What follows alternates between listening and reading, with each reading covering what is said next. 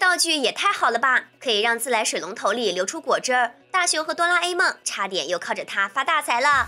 那天，大雄和哆啦 A 梦在家里吃点心，大雄觉得这么美味的点心怎么能不配果汁呢？妈妈却只拿出了一杯水来让他喝。这时，哆啦 A 梦订的快递刚好到了。他把刚收到的道具安装在了家里的水龙头上，然后打开开关，就能从水龙头里直接流出果汁来了。这个道具名字叫自来水管转接头，因为实在是太受欢迎了，哆啦 A 梦从订购到收到都等了很久。就在哆啦 A 梦和大雄美美享受着这一大盆果汁的时候，妈妈的尖叫突然从楼下传了上来。原来是因为他们忘了把转接头给摘下来，妈妈本来要煮饭的水都变成果汁了。他们俩被妈妈骂了之后，只好把转接头装在了院子外面的水龙头上。但大雄觉得每次要喝都要跑来这里很麻烦，哆啦 A 梦就拿出了亚空间护目镜，还有亚空间自来水管。这种水管只有戴上护目镜才能看见和摸到，用它来铺设自来水管道的话，就不用挖洞了。哆啦 A 梦和大雄一起把自来水管一路接到了2楼，就这样，他们在大雄的房间里装好了一个果汁水龙头。大雄为了炫耀这件事儿，专门把静香请来了家里，然后用这个水龙头给静香接了一杯橙汁喝。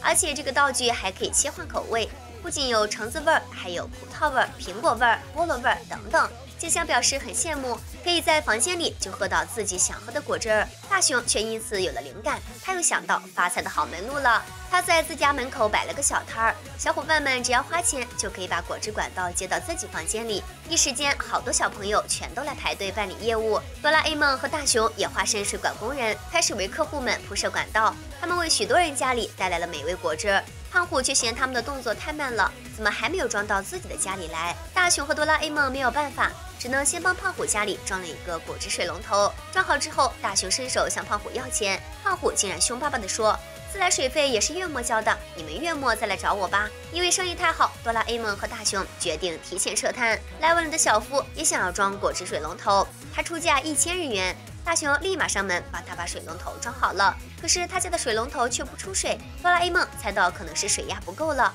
于是他们回到家里，给输送果汁的那个水龙头装上了一个水泵。大雄费了好大的力气，才终于把水压又加了上去。小夫还提出他不想喝橙汁儿，想喝葡萄汁儿，可是他一换，大家就都得换了。大雄考虑到他是金主，只能满足他的要求。但是很快就有人打电话来投诉，说自己不喜欢喝葡萄汁儿，想换回橙汁儿。胖虎也打电话来抱怨说水龙头不出水了。他们带上竹蜻蜓前去检查，才发现原来有一个地方的水龙头坏掉了，现在都变成橙汁喷泉啦。关于水果的问题还在一直层出不穷，大雄已经快要忙得崩溃了。最后哆啦 A 梦和大雄只能把大家全部召集起来宣布，野比大雄果汁自来水局从今日起宣布倒闭。大家都对此表示很不满，果然做哪一行都是有难处的，而且他们家这个月的水费也要爆表啦。好啦，本期问题，你最喜欢什么口味的果汁呢？欢迎大家留言、点赞和关注哦，咱们明天见。